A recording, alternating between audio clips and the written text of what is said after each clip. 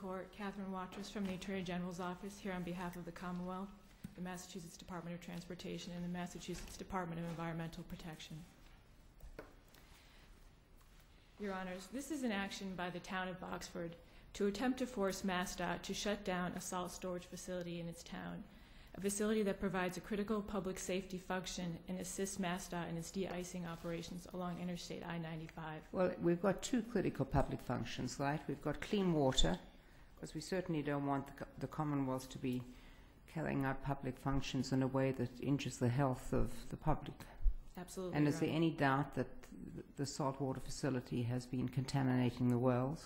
Well, I think there's a couple different issues, Your Honor, and some of this I think gets confused in the town's papers. There's the issue of what contamination may have been occurring in the past versus contamination happening presently. And respectfully, the Commonwealth submits that there's no evidence in the record that today the salt shed is causing any contamination.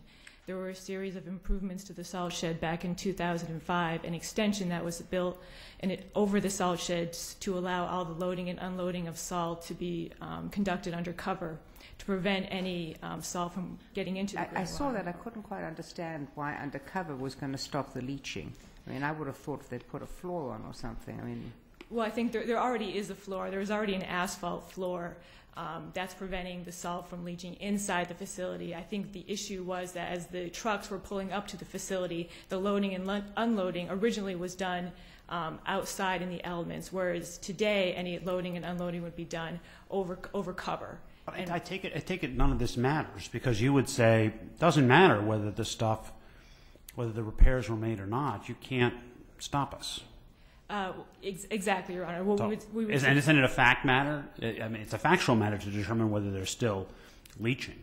But you're saying it doesn't matter one way or the other because you can't stop us. It is a factual question. It's a question that absolutely I think this Court need not reach, because as a matter of sovereign immunity, the Commonwealth cannot be sued absent consent. But it surely can't be the case that, I mean, it may be that you can't be sued, but it surely can't be the case that the Commonwealth can continue to be causing a known hazard to the health of a large number of people and that nobody can stop it. Well, a couple things, Your Honor. I don't think it's the position that nobody can stop it. To the extent that a private landowner, for example, has a particular issue and a potential cause of action against the Commonwealth. No. The private vendor is doing this just the way the Commonwealth wanted it to do it. I'm just saying. I'm sorry, Your Honor, I just missed that.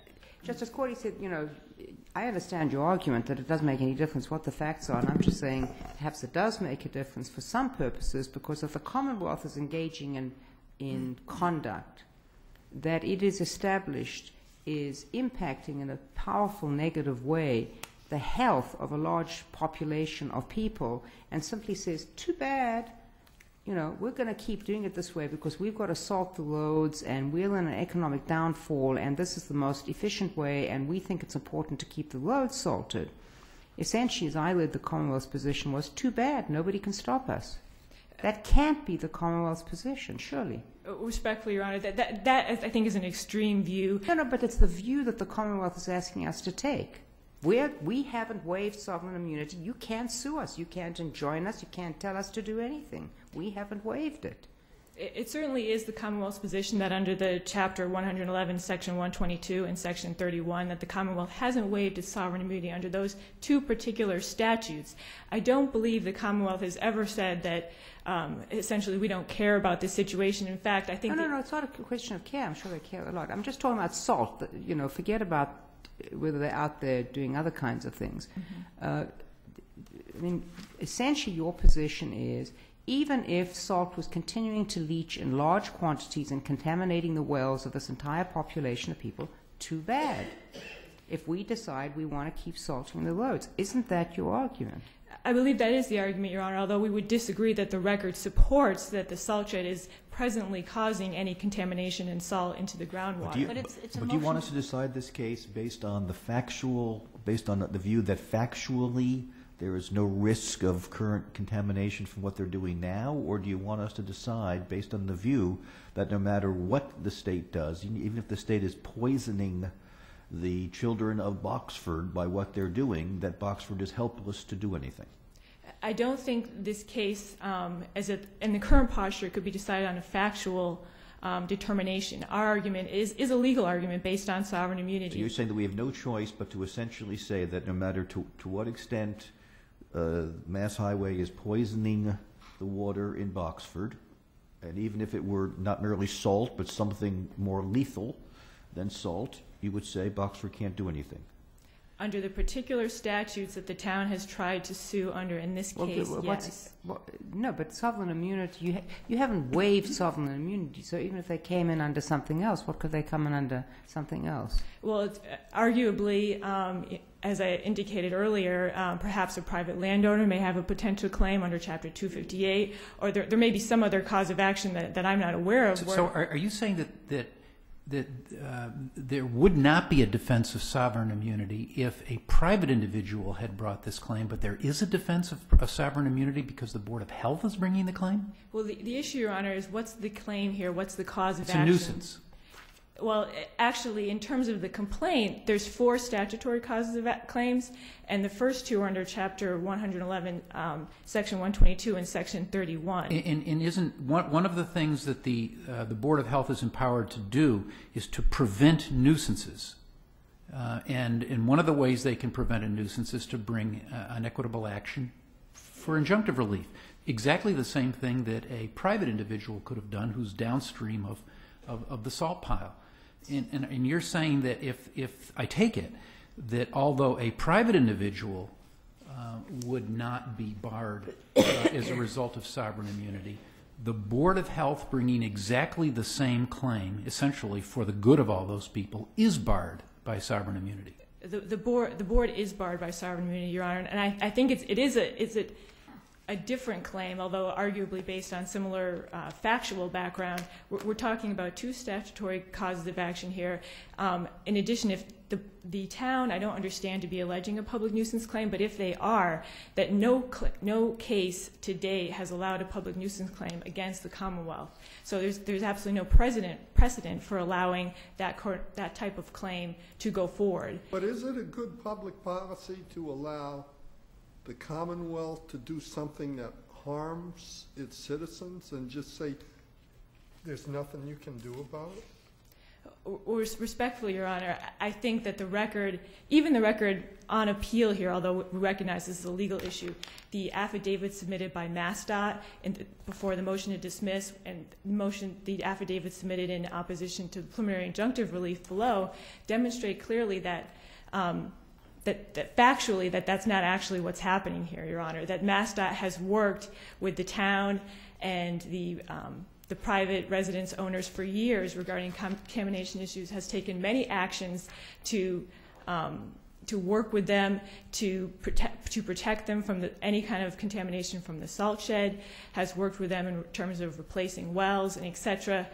And as we sit here today, it's respectfully, it's something of a red herring to target the salt shed as being the problem when there's no evidence in the record that today the salt shed is causing any problems.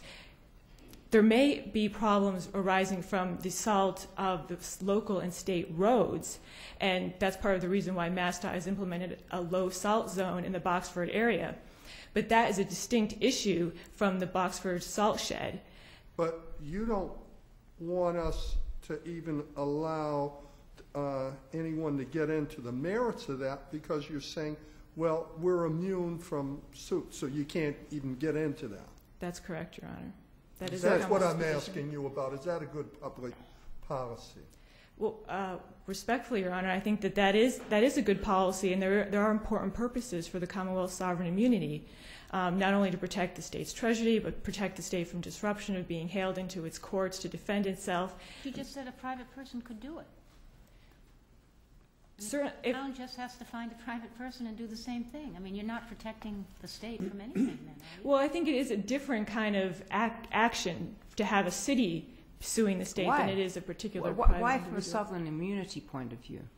Well, from a sovereign immunity point of view, the legislature has determined that under, for example, Chapter 258, that a private individual may maintain a negligence-type cause of action against the Commonwealth. That's something that the legislature has considered and already decided. That's a different issue than what's before us here today, which is the town of Boxford trying to pursue a cause of action against the Commonwealth under statutes that were never intended to apply to the Commonwealth's actions. So to get back to Justice Gantz's question, although I know it's awkward for you to keep saying this, you do not want us to decide the case on the basis that factually there's no risk to the Boxford residents from the salt shed. You do want us to decide the case on the basis that the Commonwealth has sovereign immunity and Boxford can sue, and if somebody else can sue, you don't know about that. Maybe yes, maybe no, that's not why you're here. You just know Boxford can't sue here today.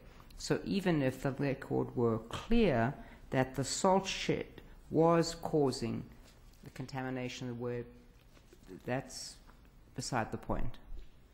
Respectfully, Your Honor, I don't think that this court needs to reach those factual determinations, that it is a legal question of sovereign immunity. Right. To the extent that the record is sufficiently developed that the court could reach those factual determinations, I would suggest that the trial court erred and abused her discretion in determining that any contamination would be today resulting from the salt shed. What are we to make of the very first clause in Chapter 111, Section 122, which empowers the Board of Health to examine all nuisances?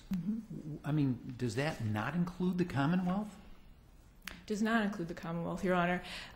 Typically, you know, this statute, for example, refers to whoever violates any such regulations. The references to persons and whoever in a statute are typically found in this case law that supports that those are not meant to apply to the Commonwealth. And in particular, in MassDOT's case here, under Chapter 6C, the statute specifically states that references to person and whoever do not apply to MassDOT. So the same reasoning would apply here. In addition to that, there's nothing in this statute that would indicate a waiver of the Commonwealth's sovereign immunity or an intent by the legislature to waive the Commonwealth's sovereign immunity.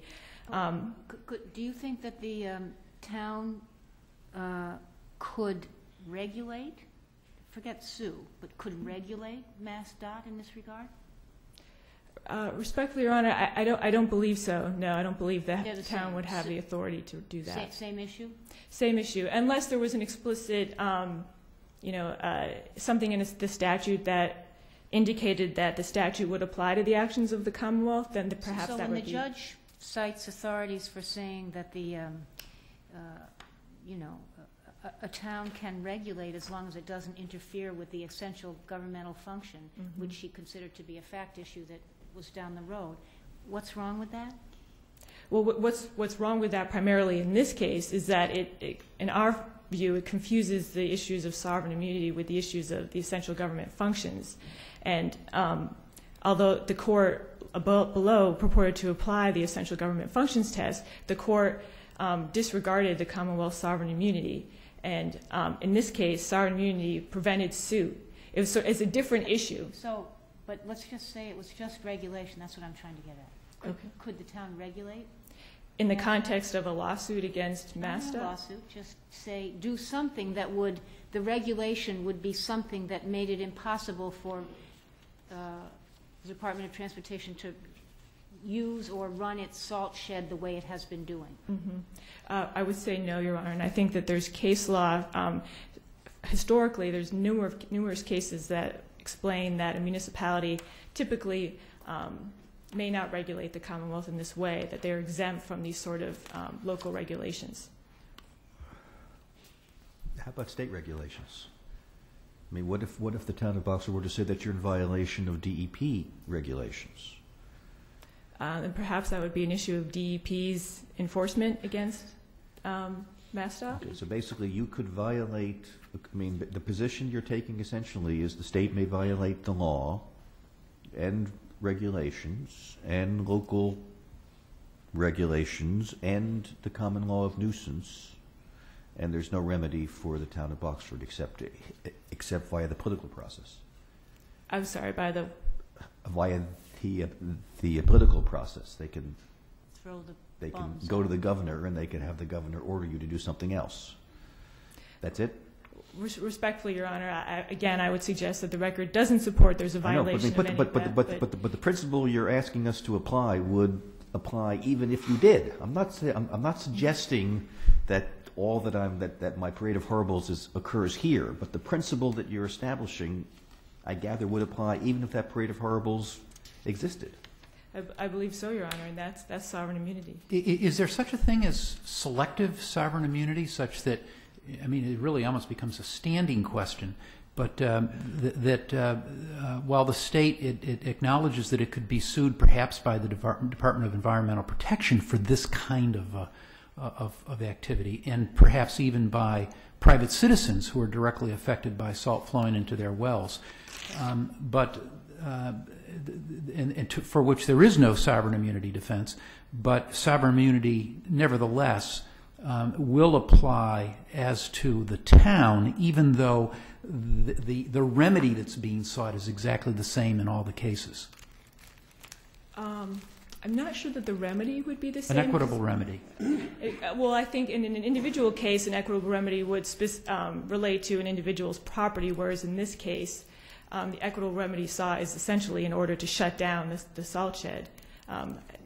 Potentially, the equitable remedies could overlap. But I'm sorry, I don't think I've answered your question. No, I think you did. Thank you. Thank you, Ms. Waters. Thank you very much, Your Honors.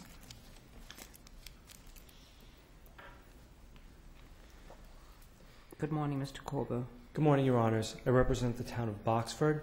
Could I just ask you a question right off the bat? Yes.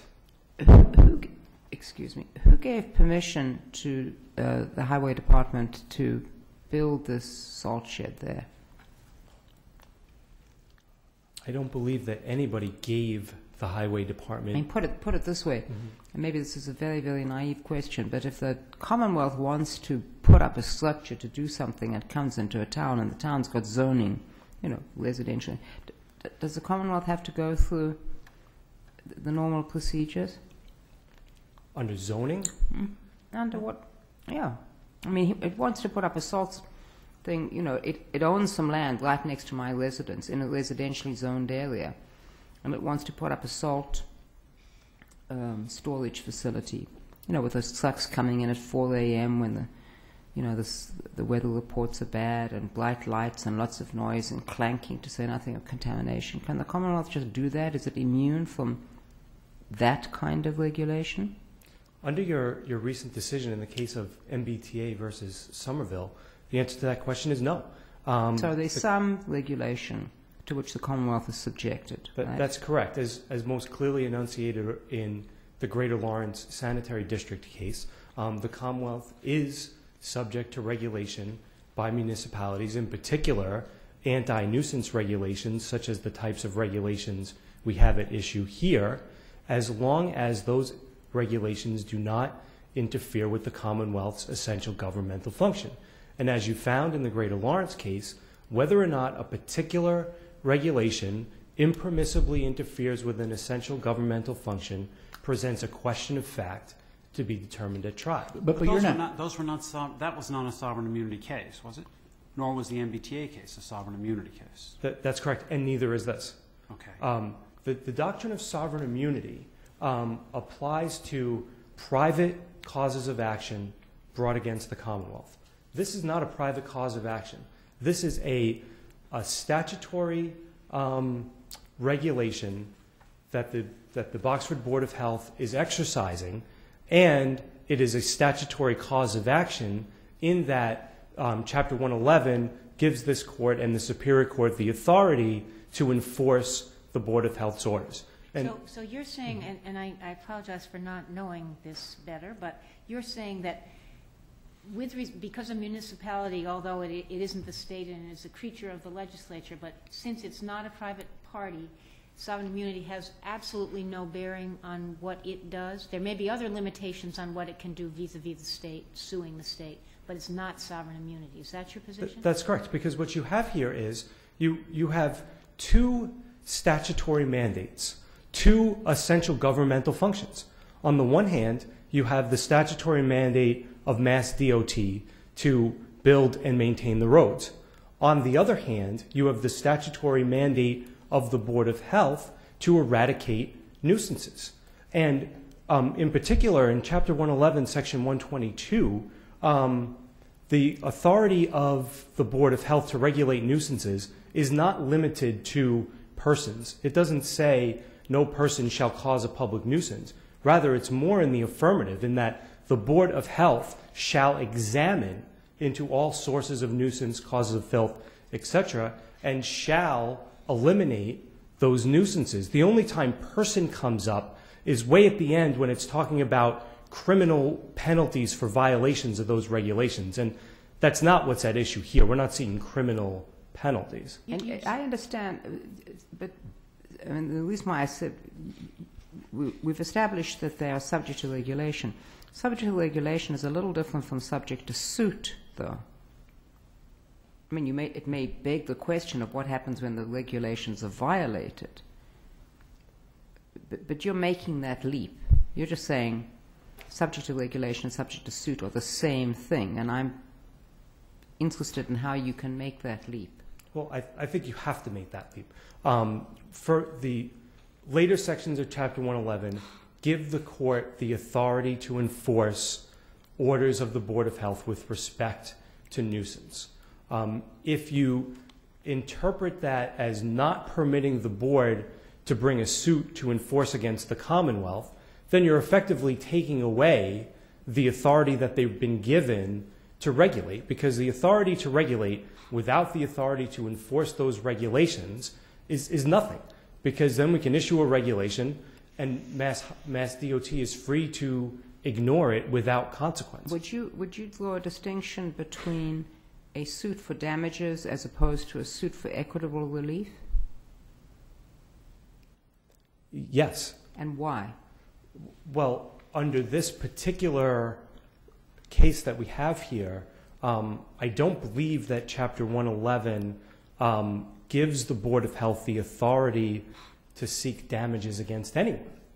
Private parties are... I'm just trying to think of conceptually. If the town had a... Let's just say the statute did permit to say, it can regulate, and if there's a violation of the regulation, the town can obtain adjunctive relief and also damages for whatever remedial actions the town may have. I mean, that's a not bad statute. It happens not to be this statute. I'm conceptually trying to find the path into which we go here.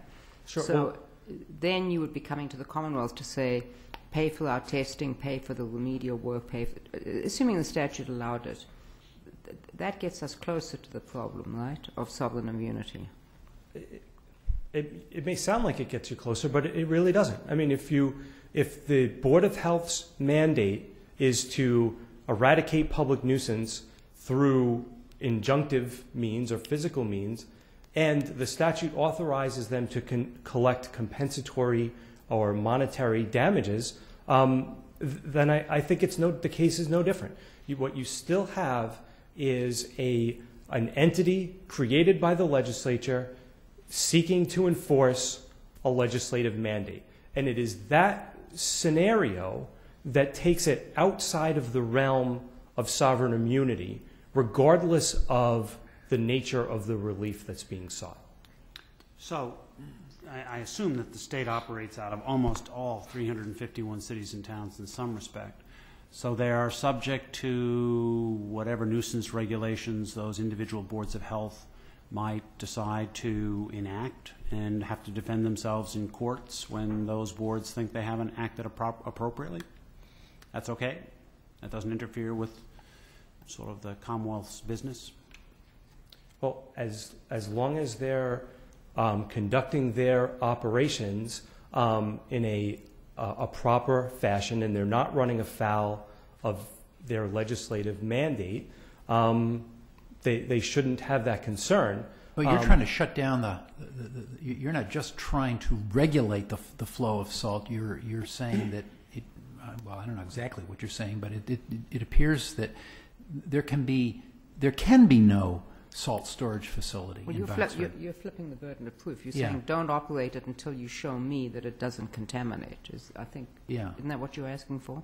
That's correct. And it's not that there could be no salt storage anywhere in the town of Boxford. It's just that they can't store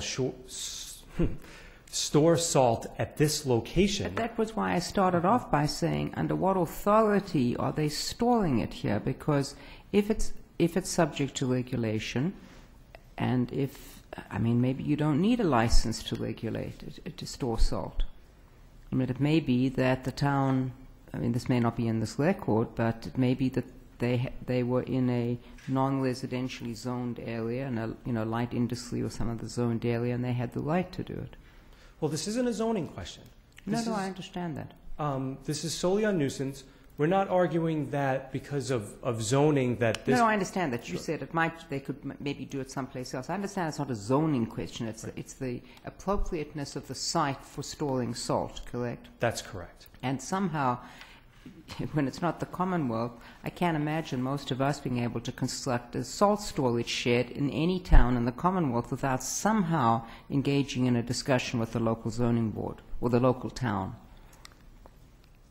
I would agree with that statement. I'm not aware of any particular licensing requirements, but that's not really what's at issue here. What is, even under zoning, what does the state have to do if it wants to, for instance, put an administrative office 3 stories high in a residential area?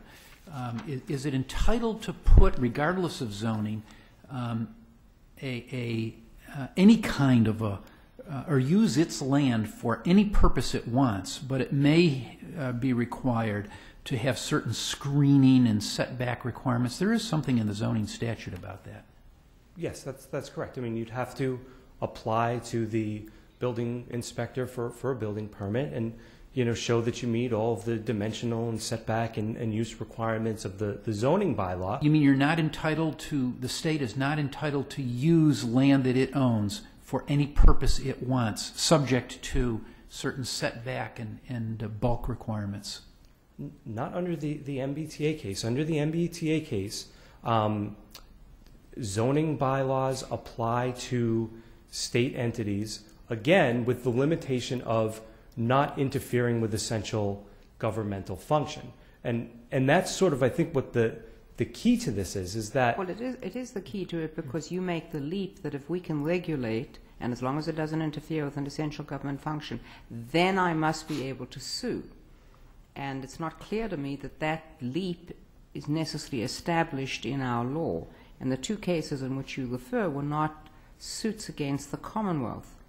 I can understand it seems ridiculous. Well, how can I regulate if I can't enforce? It might be that you have to negotiate. It might be that you have to have recourse to the political process.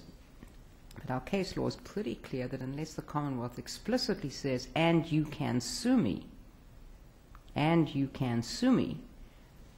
we've been rather hesitant to let the Commonwealth be hauled into court unless it has said, yes, you can do that in these circumstances. Well, in this instance, what we have is the subsequent provisions of Chapter 111 that gives the court the authority to enforce the orders of the Board of Health. And in effect, the court stands in the shoes of the Board of Health and looks at the regulation and determines whether or not the regulation is proper or should be enforced. And if the court can enforce that regulation as to a private party under a grant of statutory authority, then it should also be able to do so as to the Commonwealth. Mr. Corbett, what have other states done? Sovereign immunity is not unique to Massachusetts. Where there is an authority recognized for a state or the federal government, for that matter, to regulate, and there's a claim of sovereign immunity when there's a claim of enforcement. What do the treatises say? What do the other people say about this? I'm not aware of what the other people are saying. Your decision in Greater Lawrence spoke very clearly over the authority of boards of health to impose anti-nuisance regulations. And no, I don't think. I didn't even hear Ms. Watts was saying you can't regulate. Well, she actually did say you can't regulate me. I take that back. She did say I couldn't regulate her, but not. I didn't push her on that. But I don't think that's at issue here. Whether you can sue to enforce the regulations, there is at issue. And again, I would go back to the definition of sovereign immunity in the Lopes case, in which it specifically states that sovereign immunity bars private causes of action. This is not a private cause of action. This is a statutory cause of action, which puts it on a different footing, in a different plane. There are cases that stand for the proposition that a municipality can't sue the state, for, not as a general proposition, but for various things, and I'm not going to remember what they are, but you will. And I'm just wondering, what's the difference? I'm just trying to think of an example where it says it's the creature of the legislature, and you can't, and it doesn't have the right to challenge something that the state, maybe it's to challenge the constitutionality of a state regulation or a state statute. Oh, well, those cases would be different, right? Because a municipality doesn't have constitutional rights per se, as an individual would have. So it has nothing to do with sovereign immunity. It's just that it isn't just what you said. It doesn't have those. Well, that's correct. And the other cases that kind of come into this area here, and my sister alluded to this, were the cases in the public nuisance cases, like the Hub Theaters case, and there was one other where municipalities tried to bring public nuisance actions. And what was significant about those cases was, although the municipalities were not successful in bringing these public nuisance actions, it was because the legislative created entity, or the state in those cases, was carrying out its function in a non-negligent and proper manner. So one of the cases involved the operation of an airport. And the finding that the municipality could not maintain a nuisance action was based on an explicit finding that there was no evidence that the airport was conducting its operations negligently or not within So it was a proper... factual determination. Exactly. It was a factual determination. Whereas here, we would say there is ample evidence, or at least there will be at time of trial, that Mass Highway is not operating this facility in accordance with its legislative mandate. Did Mass Highway have to obtain any kind of a state permit to operate this salt pile? Not that I'm aware of. That's what I keep Okay. asking. Yeah. Thank you, Mr. Corber. Thank you.